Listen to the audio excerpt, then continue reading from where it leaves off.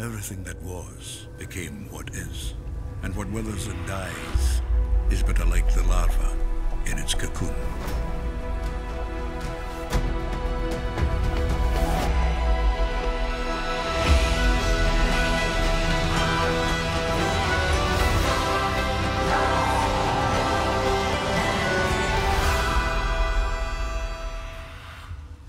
Hey everybody, and welcome to today's episode of the Corona Talk.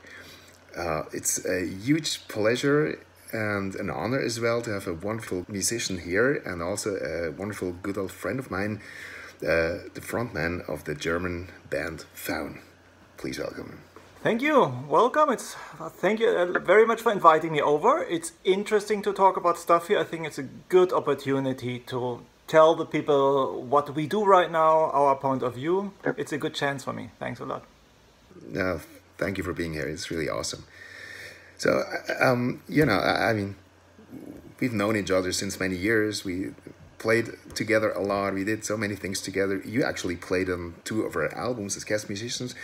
But ever since, a lot happened. So, to start with, how are you? Thank you. I'm actually very fine. So it's like I live on the edge of the forest. I can see the forest from my garden. I have a huge garden. So when you see movies about the end of the world, the apocalypse, you always imagine everybody's running around like looking like Mad Max, and it's the gray sky and everything. And in Germany right now, it's the opposite. Spring really kicked in. We have a beautiful weather. I'm sitting in my garden, enjoying myself, doing garden work. So it's everything else but a crisis here. But of course, if you switch on the news or if you think about some other friends of you, then you get really worried. Yeah, definitely. But yeah, good to hear you're fine. And so, like, from what I understand, the place you live is a little bit like comparable to the Lord of the Rings, you know, the whole world kind of sinks into war, and you're still living in the Shire, taking care of your hobbit friends. That's a good point of view, actually. Yes, actually, I moved actually, so I'm living now in the very west of Germany. It's called the Saarland. And I only live here for 2 years now. It's a beautiful region. And it's good. It's a nice region. We have a lot of nice nature, but we have a lot of beer drinking people here. So maybe it is the Shire, and I didn't find out yet. So it's good. Now I will see with another point of view, maybe. Good.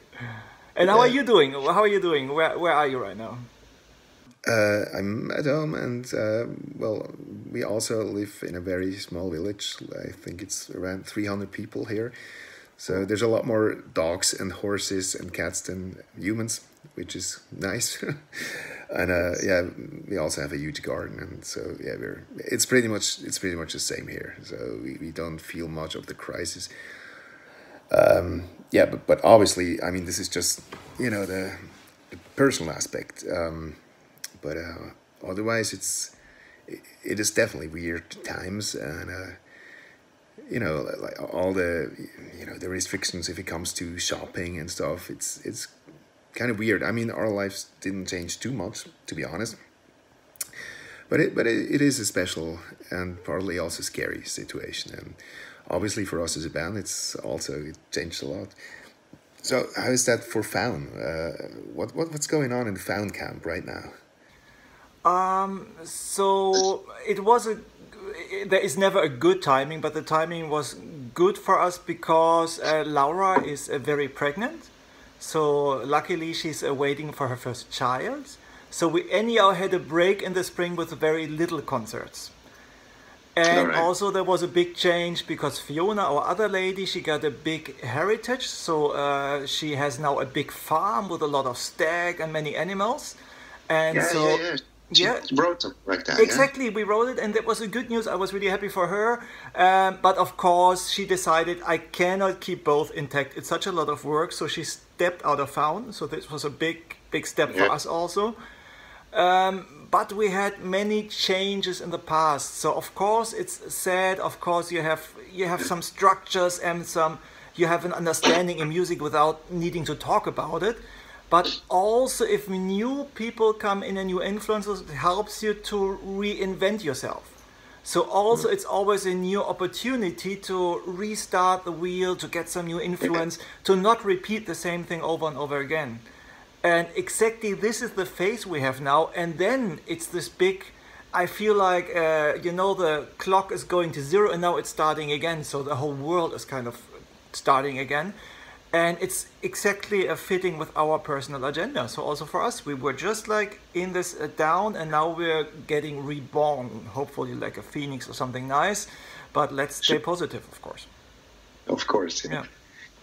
Yeah, but yeah, right. I remember it's a while ago that I think Nicole was texting with Fiona, and she said something about this. So where does she live? Like. This is middle of Germany. She also moved for this, and I haven't seen it myself, but it seems to be really huge, like 80,000 hectares or something. And what? yes, and so many animals. I don't know what's happening there. But then she realized it was of her grandma before, and she realized it's such a big responsibility. And of course, people think, they see like, they have a couple of concerts, but it's not only the concerts, it's traveling days for the concerts, it's rehearsing, it's just going in the studio. So I would say I'm 2/3 of my time away from home. Yeah, same like you. I think you're traveling even more than us. Yeah, it is exactly like that. Yeah. Okay. Wow, but that's amazing. That sounds amazing.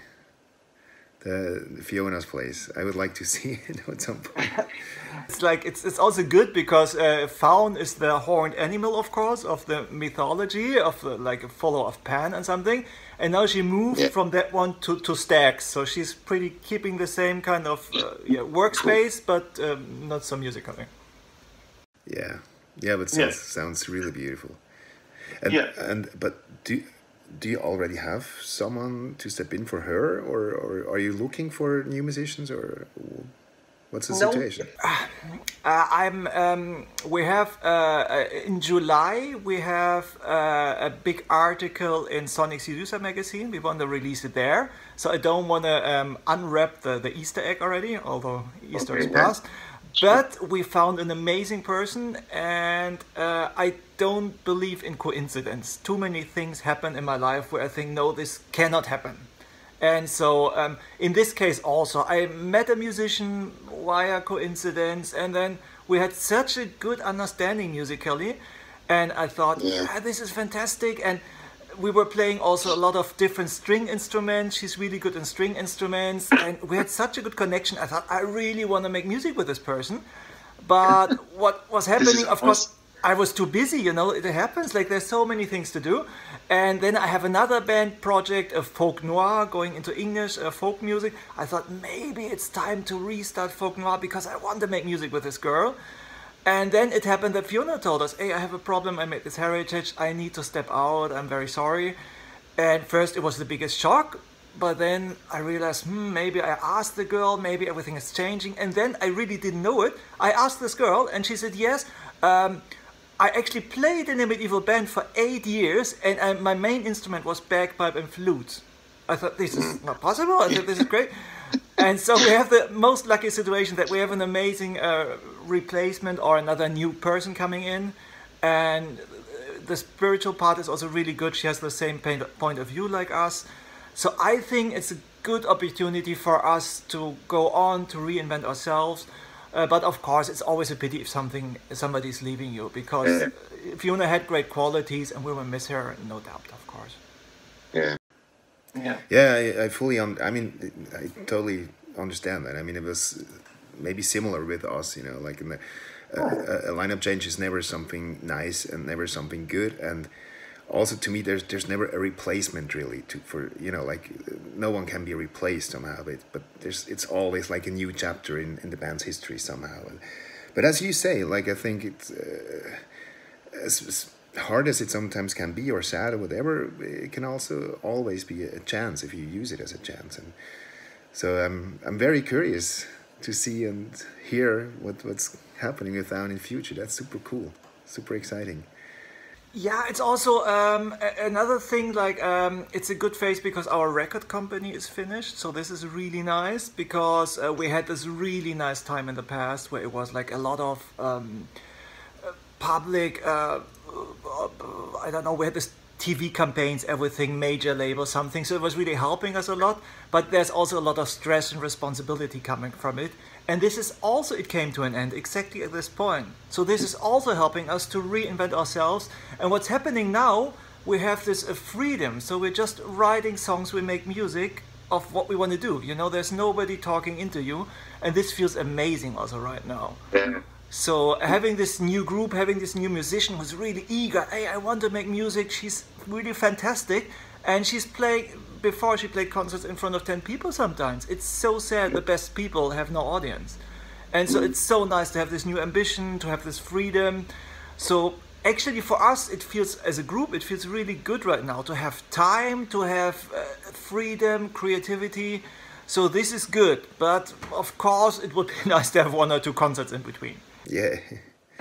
Yeah, but still, this all sounds really amazing. Really happy for you guys. Yeah, thank you. Cool. And with you guys, what are you doing? Sorry, I just... I mean, you're the CD actually. Well, that's like, actually it was just it's 1 year anniversary. So yeah, we had an album out last year. Yeah, what's the acoustic one, huh? No, it was there was one after the acoustic one, where Oh my where God, you actually, fast. Oh my yeah, God, good. time flies. I know, it's crazy. No, but yeah, right now we started, well, working on new material is probably too big a word, but you know, I was started collecting ideas for some new music, and we actually, it is, as you said, it is somehow an interesting time, as drastic and crazy as it is, and also scary at some points, but it's still super interesting. And I think from what I can see so far, our new songs for the new album will actually get some new kind of a direction, and it's I mean not so much musically, but more like, you know, regarding the lyrics, and that also obviously affects the music heavily, at least in Eluveitie. And like the ideas we got so far are, like, how do you say, much more kind of spiritual. And I just wanted to say, because many people are very curious right now, so go into detail. yeah, it's just, you know, like we made so many experiences the last 12 months. I mean, as a band partly, but also like as, you know, as persons in our personal lives, and we just got this feeling that a lot is happening and a lot of things are changing, you know, outside, but also inside in us. And it's I cannot even be concrete. I mean, it's too early. You know, thoughts are still getting shape slowly right now. But it like, let's say, like the charisma, the atmosphere we are feeling regarding the new songs is something like, okay, it's about time to step up and stand for, you know, certain things, and also for certain, you know, thoughts and convictions, and also to kind of carry you know, the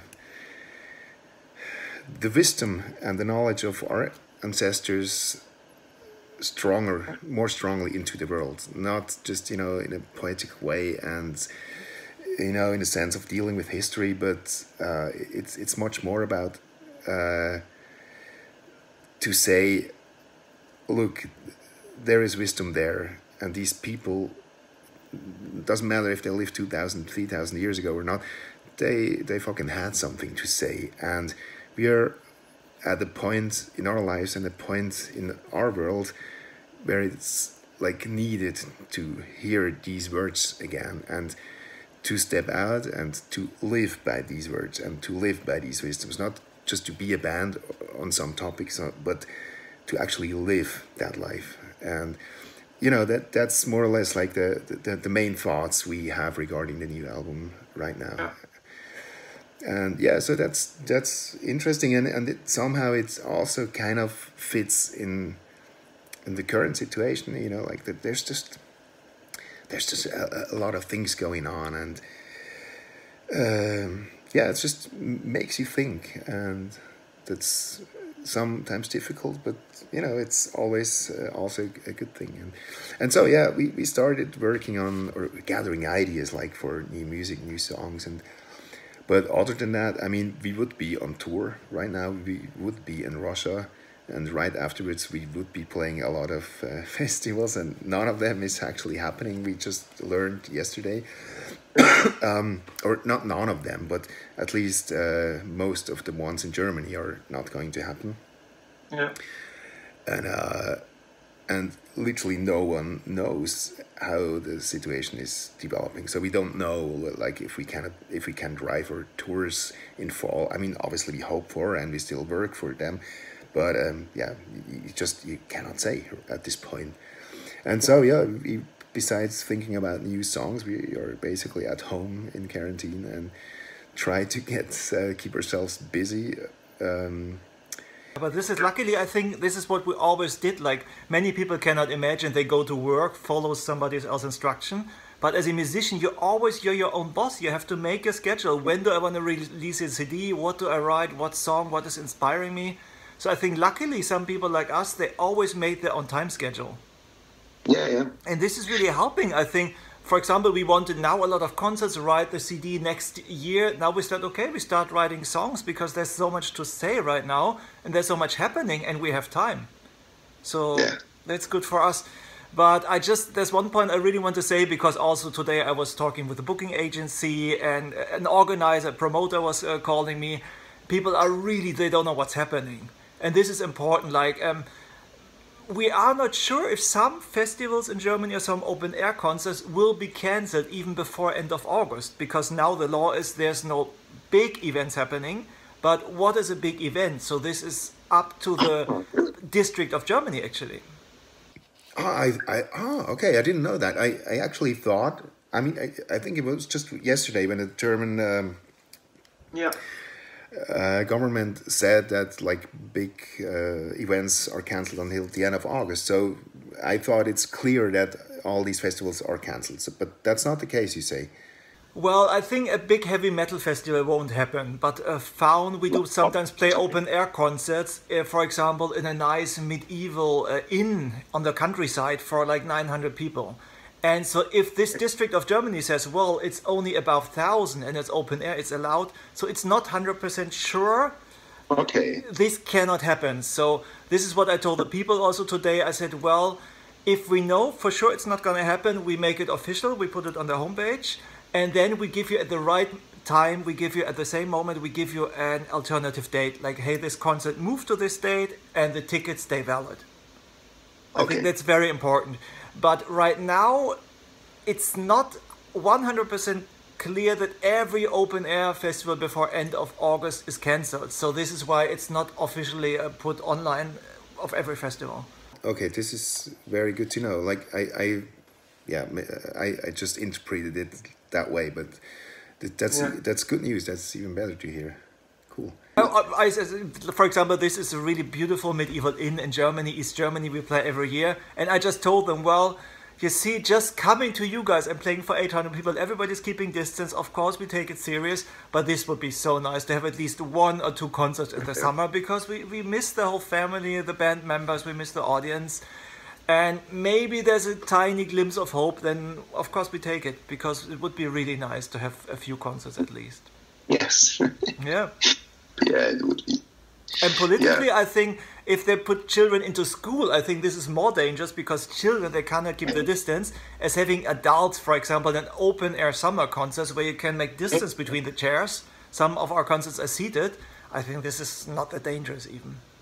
Yeah, but that's something weird that I didn't understand. That's also like what I heard yesterday, that on one hand, they're postponing, prolonging the restrictions.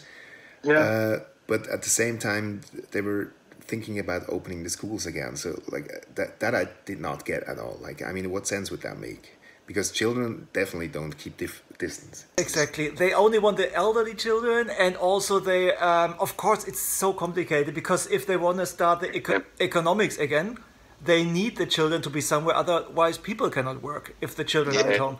It's so fucking complicated. I don't want to be a politician because everybody is complaining right now about you. You can't do it right. So I know it's really difficult. But today also my girlfriend got into it. She said, well, this is because you get this Soforthilfe in German. There's some money you get by the government. This is not working for musicians or artists. And they said, no, you have to make the really unemployment money officially.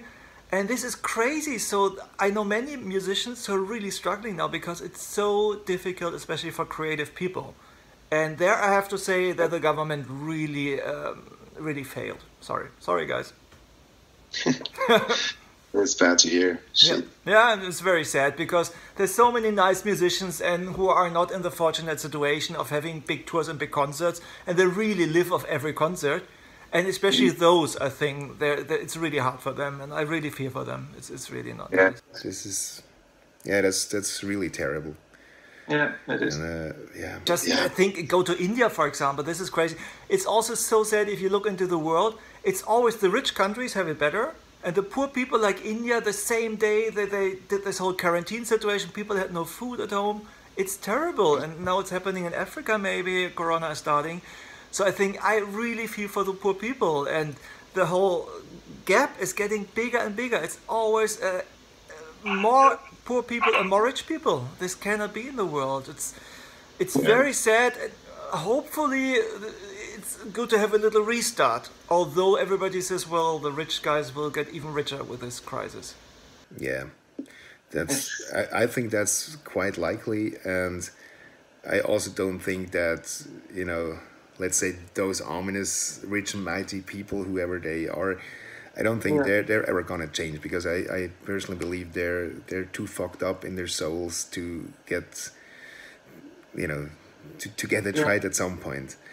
I mean, I still hope for them, and actually I feel sorry for them, but then again, I probably also don't care too much. But I think when I look around, I mean, in the beginning, when people are saying, yeah, this might be a chance and people might change, I was super skeptical, and I was always like, oh, I don't believe in humans anymore. Like, I don't think we're gonna change. But honestly, meanwhile, I actually do see some positive developments that came out of that whole thing. And actually, I mean, it's just little things, like just like in the village, like even the way people look at each other. Like, I mean, it's crazy. People started smiling at you, for instance, and just like little details, when little things that always seemed like self-evident, suddenly you realize, okay, they're not. They're actually beautiful things, and you can lose them. And so that, I think for a lot of things and a lot of people, this whole crisis kind of helps to appreciate such things again. And I think that's a very beautiful thing, and that's what I observed the last few weeks. I don't know if it's going to last, obviously, but I think, yeah, it's after all, as terrible it is and as horrible it was for thousands of people who suffered from it, nevertheless there might be some positive impact of it.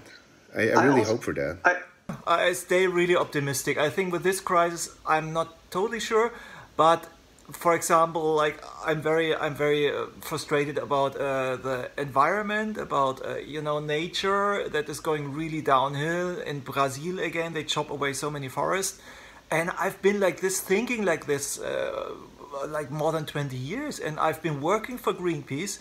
And but there were so many people arguing at you, and nobody could understand your point of view, and you were just a hippie to them.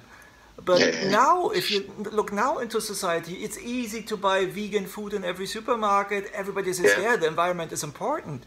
And I think there's a massive change in the minds of the people right now who really understand, no, this is essential for all of us. And I think this is good. And also you said before, like, I had the feeling already back then, 20 years ago, that people were searching for something spiritual Yes. because they were not really Christian anymore, but they didn't find a replacement. And luckily also with Faun, we found a little gap to say, hey, there's more than just medieval stories and ballads. There's a meaning behind it. There's a point of view. There's an understanding of nature that we lost. And so many people are getting back to this right now and Yeah. start to reconnect to the ground where they live in and try to their own tradition and culture. And this gives them, especially in a crisis like this gives them a stability, I think. And I see a positive chance also for people reconnecting to what is really important. Yeah, I believe so too, which is very, very beautiful actually. Yeah, in a good way it is. Like also people start to think more regional, I think, like to more locally. That's also a great thing that I noticed. Like even politicians actually realize that it's probably not the best idea if we just fully depend on other countries. Super cool actually. I think this is also so important in the world, and also in general it was always the point that the rich countries were taking so much away from the poor countries, and now you have the thing like immigration coming, and now they complain, but it's our money, you know. But of course people need to come because you took all away from them. It's such a short-sighted vision some people have. Yeah. And now we see, hey, we're actually all sitting in one boat. The world is just, it's so connected right now that if there is a disease somewhere else, it's also getting to us. Maybe it's an eye-opener for some people. Let's hope so. Yeah, really. Let's keep our fingers crossed that this impact actually stays. Also, once the crisis is over, that's actually my biggest concern regarding this. Like that, once the crisis is over, like everybody is still, thoughtful for a few weeks, and then everybody forgets and goes back to the old way of life or something. But let's just keep our fingers crossed that this doesn't happen. And I definitely think that for a lot of people, this was kind of an eye opener, and that's a good thing, definitely. Yeah, also to see what is important. What do I need to have a good life and something? Maybe more people think, oh, for example, what I don't understand, so many people are rushing into big cities. Everybody wants to live in a big city. No space being crammed up there. But you have internet. It's so easy to work from a country house now.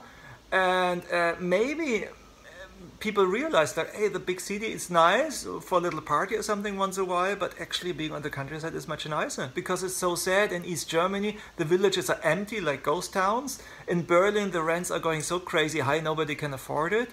And to get a little more balance there, maybe this is helping a little bit right now. I don't know. Okay.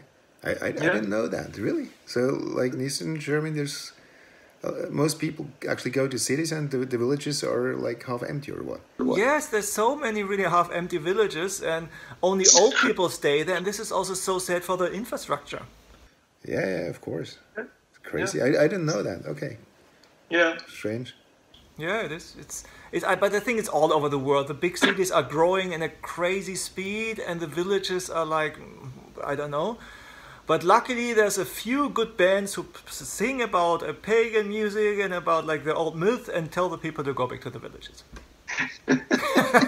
Well, maybe we have a little bit of influence. Hope, maybe, but Yes. you never give up hope, you know? Yeah. Maybe. Yeah. Hey, and how it is? I mean, I think you guys can leave the house, but you're not allowed to have contacts with other people or something like that, right? Yes, exactly.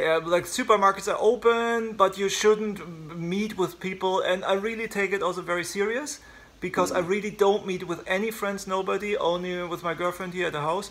Because I think the more everybody keeps their own, takes it serious, the faster it's over. So we all need to work together here. And I think also I'm happy for the government to say, hey, we need to have drastic actions. I think normally I'm not that, following the government. But in this case, I think it's good because there's not a lot of arguing around. No, let's do it for a couple of weeks and then we have the whole rate is going down and hopefully life can go on again. Okay. But so how do you and your girlfriend, how do you personally handle it back at home? Like, is there, besides working on new music and all that, but just, in your private life, is there like, did it change a lot, or what do you do like to not go crazy? I mean, like if you cannot see friends or something, you're basically stuck in a house. So like, how are you guys handling that? I think we both realized that I think we have a problem anyhow, because we are very happy to be alone. Like then we realized, oh, actually nothing has changed so much, because we also live in an area where it's not like crazy party people around, and it's not the most beautiful parties and festivals. So where we live, there's not a lot of things happening. Of course, then you have concerts and festivals. Like right now, I would be in London playing a concert, staying there for a week. In 2 or 3 weeks, I would fly to Japan. Then you have this, and we do a lot together, because then you can combine the work and the private life. So this is where you meet great people. But here, if we have 1 or 2 weeks off normally, we really live kind of isolated, and we really like it also, because we're both hermits doing our work, and this makes us happy actually. Yeah. And luckily my girlfriend, she's an artist also, she's doing illustrations, and we just released a fairy tale book where she was doing like 50 illustrations of fairy tales. I was speaking fairy tales, recording a CD, writing some songs for it. And this is just the perfect timing. Like this is also keeping us financially surviving, because people love to read fairy tales now at home, especially with children. And now we work on next stuff already. She's drawing a lot, I make new songs. So luckily, for example, if you make music, there's so many things you can learn and just progress your own skills. So I need a couple of more years on guarantee to really get bored in some way.